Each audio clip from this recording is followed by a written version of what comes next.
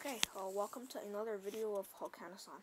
Today I'm going to tell you guys about how to download Musescore, which is the composing software that I use.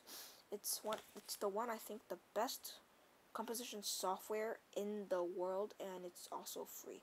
So you first put in musescore.com, and then when you go in, you'll see this page where basically there's this download Musescore button. Press on it, and then you will get to a page which is musescore.org, and you can download. And I'll close that tab first, and then it will download it. And then when you download, you can choose 3 versions. If you're a Windows user, then you choose the Windows one, obviously. If you're a Mac, you can choose either the Mac one or the beta version. And the beta version is not that stable, so I would recommend the download for Mac. So now, when you press download, you have to wait for it. Yep, okay, there. Oh yeah, there's also these apps that you can see, and it will lead you to a thank you for downloading Musescore. And you would have to wait for 5 seconds. Yeah, 4, 3, 2, 1, and then download starts right there.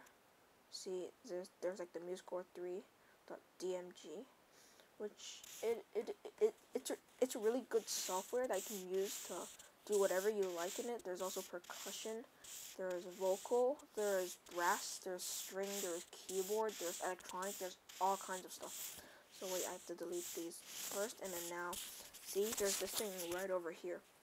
And then when you see this, you go to your Finder if you're a Mac user. I'm not sure where you go if you're a Google. Yep, so you open this one, drag it out.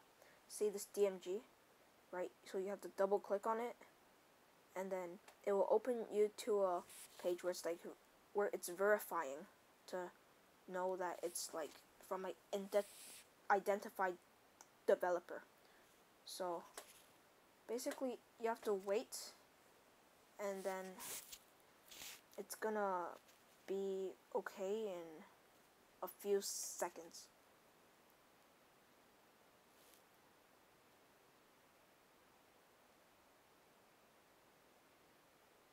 Okay, there. So now you see that there's this button. You just drag it there, and then you can close the tab. You can delete the DMG. I keep the DMGs just in case something happens to the software. I can download it again. You can eject the Musescore 3.3.4, and then you have to wait for its copying. It will take another few seconds.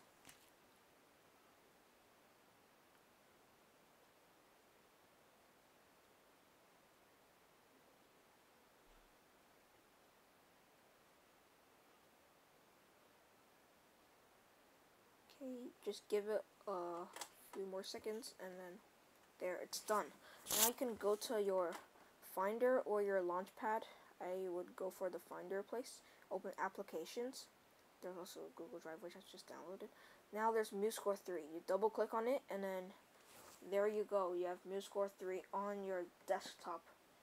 It is, I believe, supposed to be given for higher than 10.10, which is, I'm not sure. I think it's El Capitan, at the 10.10 place. Now you can have this welcome to Musescore, and then you can do cancel. But if you really want to learn how to use it, then go for it. But then I will give the tutorials about how to use Musescore. So here you go. You can click cancel. Oh my god. Or next.